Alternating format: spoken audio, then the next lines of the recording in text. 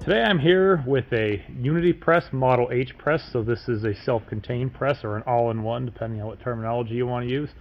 This one here has the 42-inch utility head and buck on it for dry cleaning applications. So right now, as you can see, we have the machine. We just finished testing it, so it's missing some of its trim. It's missing the padding and whatnot, but it does help us show the features of this press really well.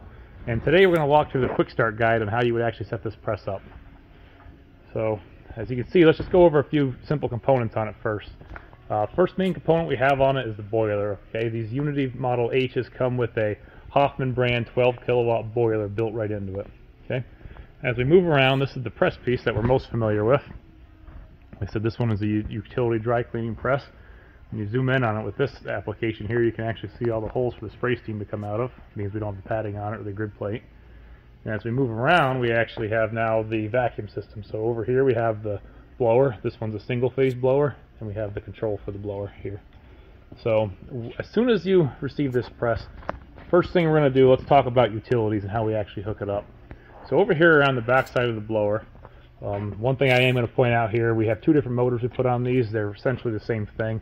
Black one's and a blue one. If you have a blue one, don't be alarmed. It's the same thing, form, fit, and function. But the first thing you're going to want to do is you're going to want to hook your water supply up into this fitting here. As we look at this, as the water comes into the press, it's first going to go into this strainer. You take this plug off there, you'll release the strainer basket, which will keep contamination out of the pump. Then it goes to the solenoid. The boiler uses the solenoid to turn the water coming in on and off. Then it goes into the pump. Okay. Some of the other hardware on this machine, down here at the very bottom we have a drain line. You open this ball valve here, you can see we actually have our drain hooked to it because we're going to drain this boiler after testing it. But if you open this ball valve here, it'll drain all the water out of the boiler. We recommend only doing that when the boiler is off and under no pressure. You know, it should be cool water at that point too before you open that. And as we move up top, we have another ball valve here. This would be used for, really this doesn't get used a whole lot. This would be like a vent opening. So if you're draining it out down here, when you open that one, you can open this one here to let it drain faster. You could also use this for an accessory if you wanted to, but you know, just we're going to kind of ignore that. One of the most common problems we see when people start hooking these machines up is instead of hooking the water line up to the pump here, they hook it up here. Okay, that's no good because that's going to actually flood the entire press up with water. Okay? So there's the introduction of the water hookup line. The next thing we need to do is we need to hook power to this machine. So over here we have a box. You can see there's plenty of knockouts on it here all the way around. There's also some available on the bottom, but this is where we actually hook the power to the machine. Okay, we have this box open so we can show this a little better. So we have the distribution blocks in there. Go ahead and you hook it up however your particular power requires. Okay, this one here is single phase. We also offer them in 3-phase. So, and that must be done by a certified electrician. I should point that out as well. We also do have a label here on the box that calls out the wire size required too. And if it is a 3-phase machine, it'll say 3-phase on this panel as well. So as we get walking around the machine, I'm going to go back around this way. Once you have the power and the water hooked up accordingly, the next step here on one of these manual presses is to just go ahead and turn it on.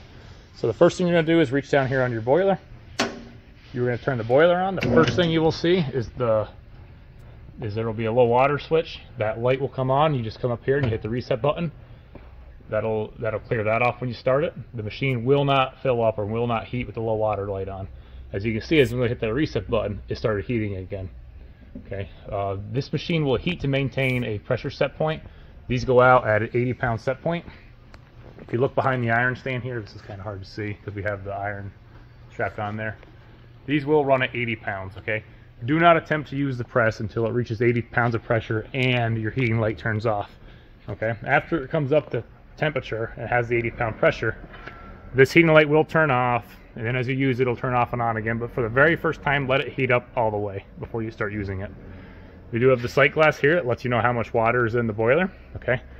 Now, once you have it on and you've hit that reset button the first time, that low water light should not come on again as long as you're using it. Okay. If it does, there might be a problem with the machine.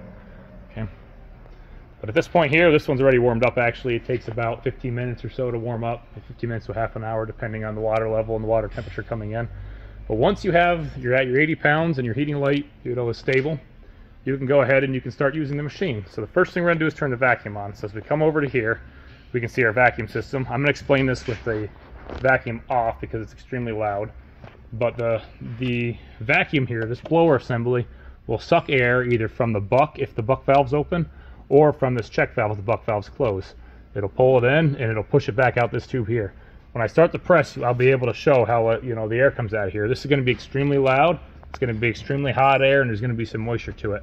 Our recommendation is that this gets plumbed into like a different room. It gets plumbed outside. It gets plumbed somewhere else away from the machine. Okay. We do also offer mufflers for these. We do not recommend that though as a first option because the muffler will damper the performance of the blower. Okay.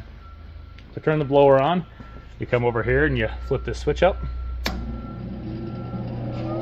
You hear the blower starting. The three-phase blowers do start a little faster.